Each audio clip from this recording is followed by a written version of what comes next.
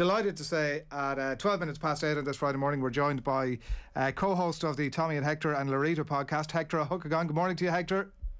Morning, lads. How are you doing?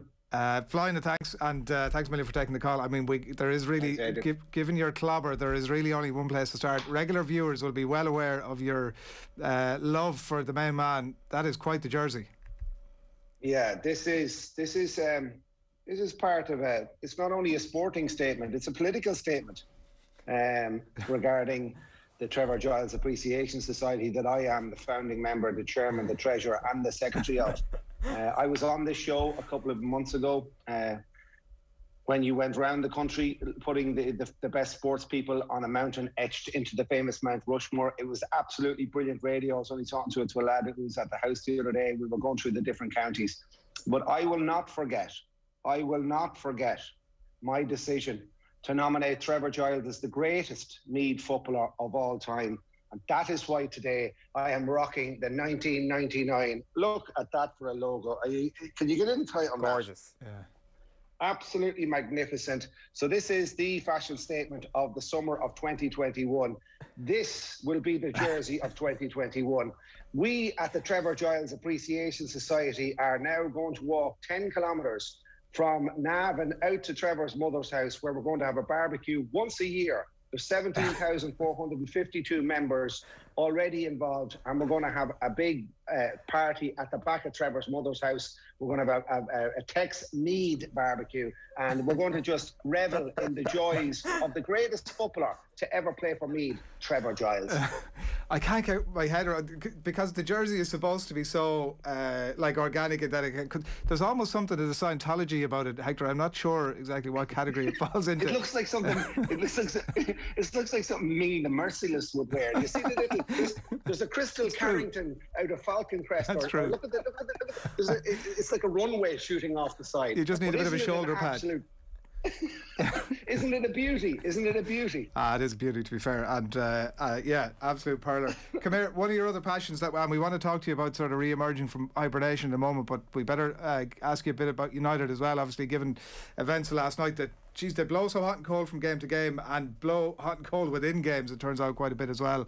But I mean, they're pretty much in the final at this stage. What's your sense? We were having a good debrief on Arsenal earlier, and impossible to think there's anything too positive on the horizon for Arsenal anytime soon, but very different story for United at the minute.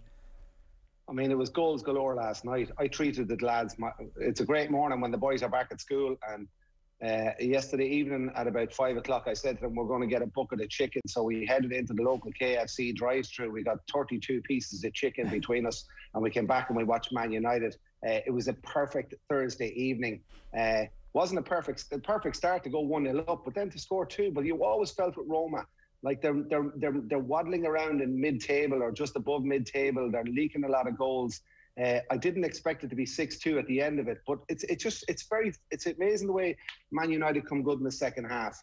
It was a great performance. Pogba had to step up after that silly whatever he did with the hands, but I know Cavani was brilliant last night, but for me, Fred is doing so much small donkey work there in the middle of the park. But Luke Shaw, for me, is vying for Player of the Year at Manchester United, and probably Player of the Year in England at the moment. His movement, his passing, his speed, his strength has really catapulted the whole team every single week since the Premier League started this season, and in all his performances. I think Luke Shaw has turned himself inside out, and to me, he's the best player on the pitch for Man United. Yes, Fernandes is going well. Yes, Pogba is back being happy. Marcus Rashford looks like he's sulking a little bit at the moment, whether that foot is fully healed or whether he liked playing out on the wing on the other side he did last night. But Luke Shaw, to me, at the moment, is just the catalyst for Man United's performances, which it's great. Look, we've one foot in the final now, so let's hope we can do the job. I think you can safely say they're both feet are in it. We had Gareth Roberts from the Anfield Wrap on the show last week, and he was talking when all the European Super League stuff was blowing up, and he was talking about watching Liverpool and how he wasn't sure, actually. He felt a slight disconnect watching them in a way that I think hadn't been the case previously. Do you think, have you felt, or do you think that all of that stuff, that really public, overt display of greed from the owners of the clubs is going to cause a chasm between fans and their clubs now? I think from my part, I think the Glazer thing is always a sore point in this house. One of my friends, Phil from Kildare, who was working for Live Nation, running a venue in Manchester called the Apollo for years, when we used to go up to Manchester on a Thursday or a Friday night to get a gig in the Manchester Apollo, and then we'd head to the match on Saturday and then down the Curry Mile after it. But he was one of the founding members of FC United. FC United is probably 15 or 16 years since that happened. People said this was the ruination of Man United. Those fans that left Man United to form FC United were castigated, were shunned, were saying they're not real Man United fans. How dare they? How dare they break away from Old Trafford and start their own football club? And to be at an FC United match back in those days, it was friendly, affordable family football. I went to an AFC Wimbledon match one Saturday afternoon. Fans from FC United were put up in the local area if they couldn't get lodgings. The atmosphere around the ground in London that August, it was a pre-season game, was fantastic. There was comedy that night in a couple of the pubs. It was just friendly, affordable family football, owned and run by the fans. And as I say, those Man United fans, people laughed at them. What are you doing breaking away from Manchester United? So it's gone full circle. It went full circle 2 weeks ago. Were they right to do what they did? They are still angry with the Glazers, and now the whole world is angry with the owners of their clubs. So maybe what goes around comes around. And the sentiment regarding the Glazers, for me, I'm a member of the MUFC, the Independent Supporters Trust, is still the same. We want the Glazers out, and we want football given back to the fans. And it was an earthquake to world football, club football last week, but maybe it was the little jolt and the kick up the arse that we needed. And I blame FIFA as well, and I blame anyone for letting all these biscuit tin billionaires coming in. Anyone who's $1 billion to spare can buy a club just for the sake of it, and that's not the way football should be. Yeah, it's going to be fascinating to see what happens with that over the next little bit. Come here, we've been obviously on our lockdown for the last 13 months, whatever it's been. I don't know if you felt it, but certainly over the last week or two, it's felt like we are, as a nation, one by one, slowly emerging from this thing, a little bit like sort of coming out from hibernation, poking the head out, having a little bit look around, bit of a wink at the neighbour, and everybody's starting to feel, even pre the Taoiseach speech last night, it feels like everybody's starting to breathe a bit more now. Yeah, look, it's a great morning when I can look out the window in Galway. The sun is shining and my two boys headed off to school. For the first time in 4 months as a father of two teenage boys, a 15 and a 6-year-old, 2 Sunday nights ago, I said to the lads, right lads, bed early. And there was no retaliation. They couldn't retaliate with anything. They had to go to bed early. So for them to go off to school today, for the sun to be shining, for us to feel like we're getting a slowly little bit back on track with 1 million doses or whatever of the vaccination, the valve is being released in so many ways. Hairdressers of the country, I haven't had a haircut since October or November last year. Look, a scarecrow, it's just gone completely bonkers. But we're back in little ways. I mean, this week we got back training with the GAA. And first of all, the most important thing for any teenager, I think teenagers, I've said this before, teenagers are lost in this second lockdown. For any teenager to get back playing sport of whatever it is, and we need to make sure that all sports are catered for here. The GAA is important. Yes, it's important in every parish, but so show jumping and table tennis and kung fu and judo and badminton and all the million other activities that teenagers do in this country. So we need to make sure that all teenagers are back playing whatever sport they're playing, because the GAA isn't the be all and end all. But to see the lads that I'm training under 17 going looking for footballs at about 6:45 last Tuesday afternoon on the pitch in Clare Galway, and to hear the interaction, to see some of them trying to kick it from 50 yards over the bar, some of them who haven't been practicing in lockdown, and to see it going sky high and hitting the corner flag. It was just great to hear that, the laughter, the banter and the camaraderie between a group of 17-year-old boys and 16-year-old lads who hadn't seen each other for months. Yeah, it's incredible really, and I wonder, have you any thoughts about the long term? We the Minister for Sport on with us a couple of weeks ago, and we were asking him about the decisions that get made around this stuff, and if they had any advisor on that group who's an expert in the field of kids' mental health, and he accepted that they hadn't. And everybody wonders about the long term, particularly given the age of your kids, and you know how life would have been very different for them over the last year. That sort of stuff that we took for granted. But any long term impact of this? Of course, there's going to be impact on children and teenagers that especially let's think of first years. Let's think of that really important bridge for a young boy or a young girl from coming from 6th class, going into a big school, going into the big school. And not only have they missed 8 months of that first year, they've missed the chance to form new friendships with children and teenagers from other schools. And that's what happens in first year. And the way you form those relationships is on the back of the bus representing the first year team, or out in the playground playing a bit of five-a-side soccer, or whatever you're doing. So all those little building blocks, and that is what first year is when you go to a big school. You become friends with kids from other parishes, and they're the new friends that you make. And it's really important for a first year to get off to a good start and to enjoy first year, because they've got that journey through secondary school. I am sure that all over the country, teachers are spotting little signs in schools where lads and girls have regressed, completely regressed, because they haven't had that banter, they haven't had the social outlet, they haven't made those friends, they haven't made those friendships, and they're wearing masks. So I hope, and all the stuff that goes with that. So it's not an easy job for teachers there. It's not an easy job for students to be back in a situation where it's so strange, because we became accustomed to being in lockdown. And that is an unbelievable thing to say, that we became accustomed to the way of life that we've been living for the last 12 months in this country. So we need to go slowly. And I hope that there's a lot of fun now in the next 6 to 8 weeks in school, or whatever it is, 7 weeks, 5 weeks, and that slowly but surely we get the young people of the country back on track. And one of those ways is by making sure that every activity and sporting thing for teenagers is open and lifted, and that they can go outdoors and enjoy feeling good, trying to get fit, learning new skills, but most of all, having fun with their friends, because that's what sport's all about. Yeah, absolutely. You mentioned there some of the lads coming back to training, Hector, the other night, kicking ball 100 yards wide of the post. What about you coming back, coaching a team? Like, have you been reading Alex Ferguson? Have you been reading Sun Tzu in the off-season, trying to upskill yourself as a coach?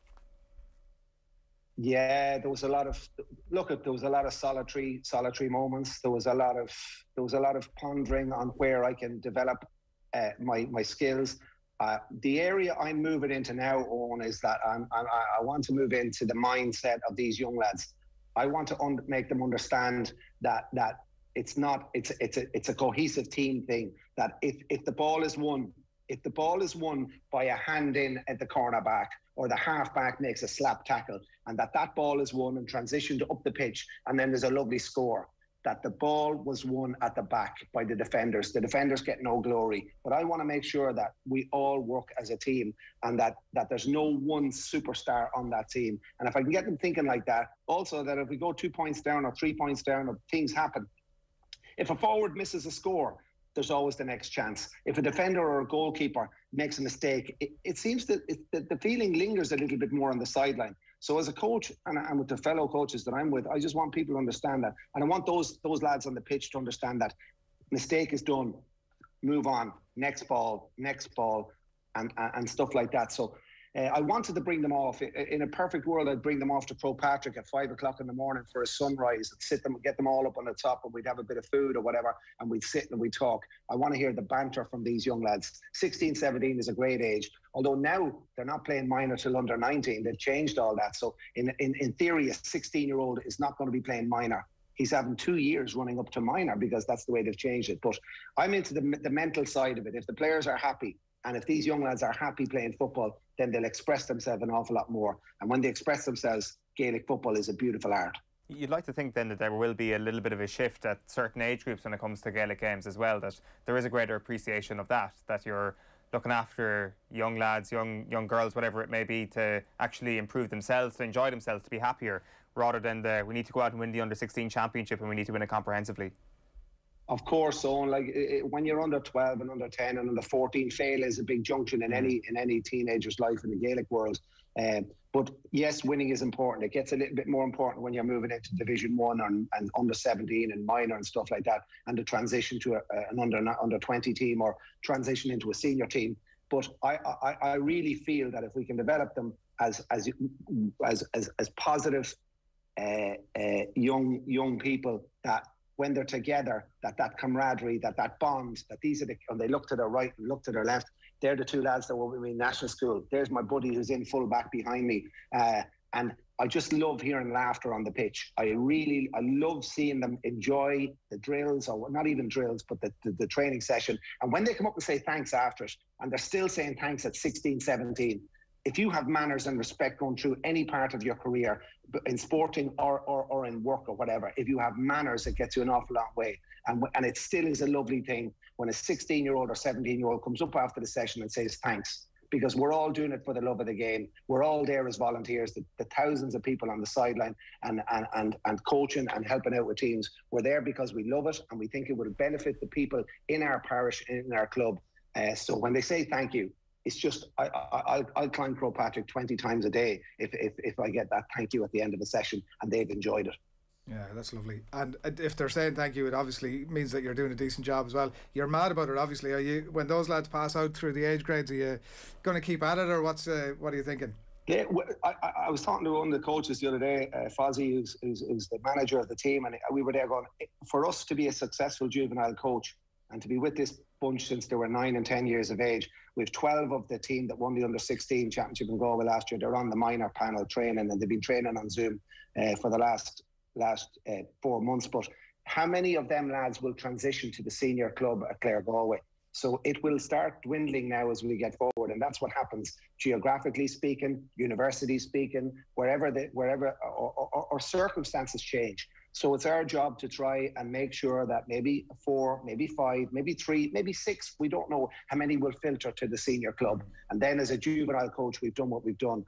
But there's, I think juvenile football and hurling and camogie all over the country, boys and girls, is in a really, really positive place. The uptake is huge, and there's so many. I mean, I saw that return to play statistics that every day, every training session in every club all over the country last year, there was something like 12 million return to play forms filled out on a Tuesday and a Wednesday and a Thursday and a Friday. 12 million times in the space of that training season for all juveniles. No temperature, no noise, your son is okay, your daughter's okay. It just shows you that the power that's there, that's harnessed within that, in the juvenile place of the GAA. And sometimes we think the county and the All-Ireland is important. Yes, it is. But right back, skin it all back down to the parish and to the juveniles in the club, both boys and girls. And that's where the heart of the GAA is. And I've said it before, that's where I'm happiest, standing on the sideline, watching young lads expressing themselves. And when I see them manipulating the ball off the left foot or the right foot and kicking a cool point, a really good point over the sweet spot, or kicking that torpedo pass 30 yards into chest and a lovely handoff and the ball's over the bar.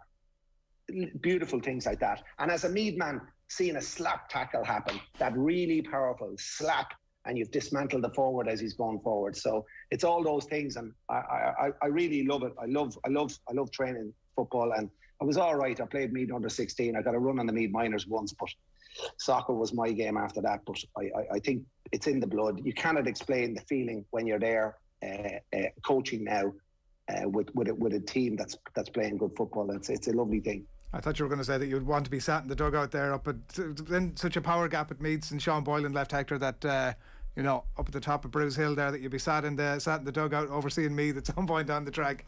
It's not. My uncle was a selector. My uncle was a selector. My uncle was a selector. Tony Craven was a selector with Sean Boylan way back in the early days. So there's a big passionate Navan side of all the family, and they're all big Meath men, Meath supporters back there. So I've transferred that down here. Clare Galway is a very large catchment area. I mean, there's 1,400 new students in a 6-year-old school, a new school in Clare Galway.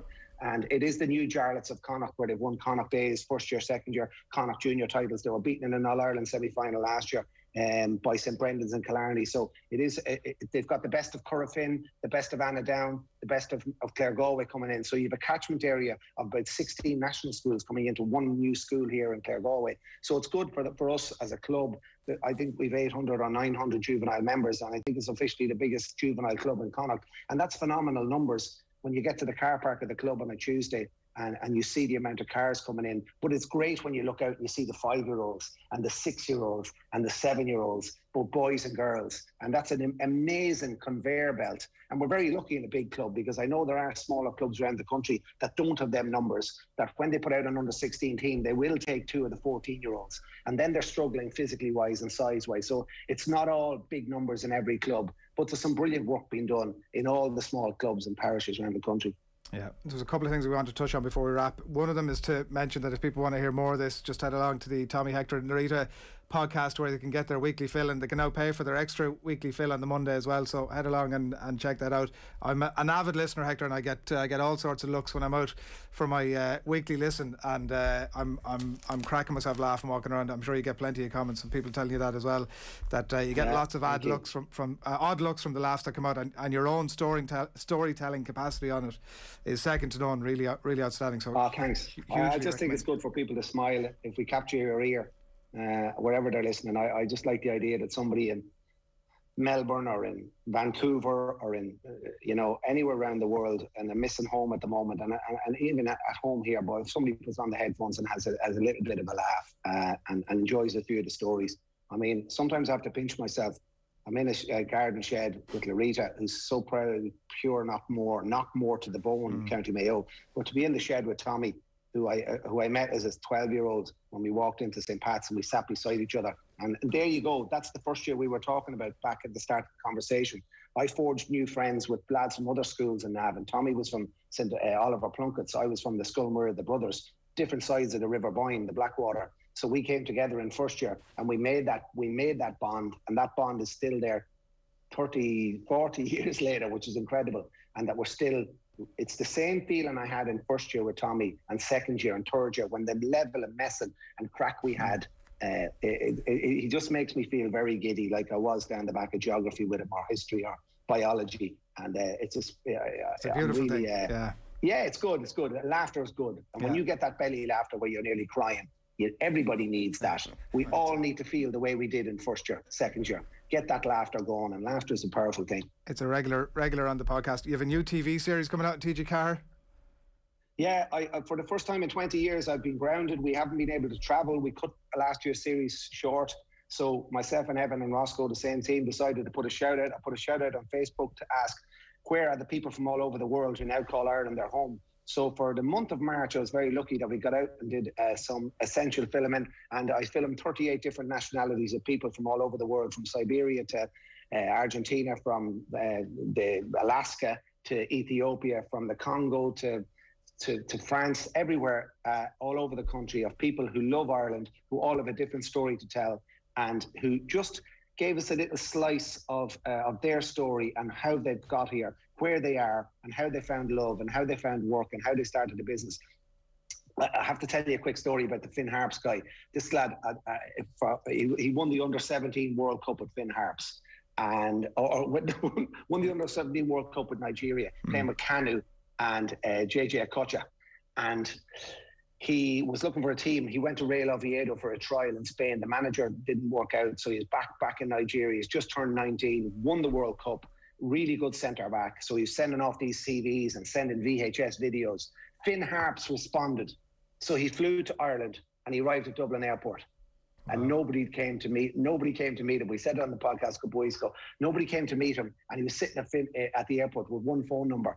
And he rang the number. Your man goes, "Is that you? Are you there? Yeah, just hang on a second. I think we've got a friend." So a friend of mine's at the airport. Just hang on there. So he got a cup of tea. He's in a new country. He doesn't even know where Finn Harps is. And then all of a sudden, this lad came along in a pair of painting overalls and a load of paint on his hand. He says, "How's it going? Are you going to Finn Harps?" He says, I'm the chairman of the club. Hop into the van here." 4 hours later, they brought him up to Ballybuffet. And 22 years later, he's still involved with Finn Harps. So it's a great story. And it's stories like that that'll just make us appreciate this great country that we have. But where else would you get it in the world where nobody arrived to meet this Under-17 African World Cup winner?